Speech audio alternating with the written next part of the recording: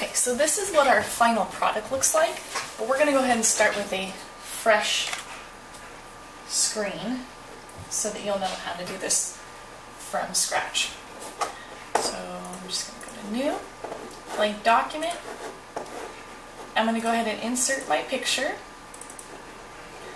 and then I'm going to change my picture so that we need our whole piece of paper to be 4x6. So we need to make sure that our picture fits into that 4x6. So we're going to go ahead and make our picture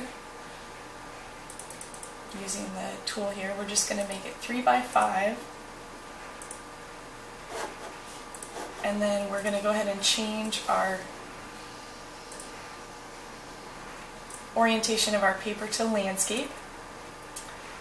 And we're going to change the size of our paper to 4x6. So we're going to go down here to more paper sizes. And then we're just going to change the width to 6 and the height to 4 because that's how big our paper is we're going to be printing on. And that lets us know the space that we're working with. So we're going to also need to be able to move this picture around. So we go to Position, More Layout Options. We want it behind the text because we're going to create that little window, or excuse me, the little thought bubble. And we're just going to kind of play with it until we find that it's centered how we want it.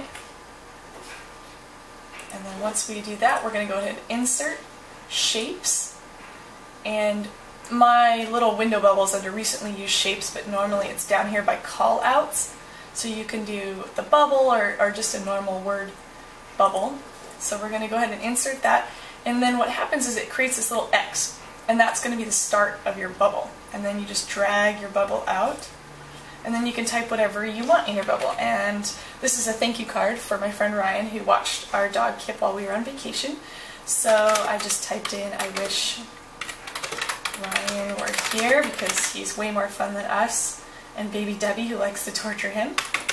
And then I went ahead and changed the font size so it was just a little bit bigger, so you have to go back to your home button there, change the font till it maximizes the space there. 14 seems to work good. And so this bubble can be a little bit off the actual photo because it's still within the 4x6 range.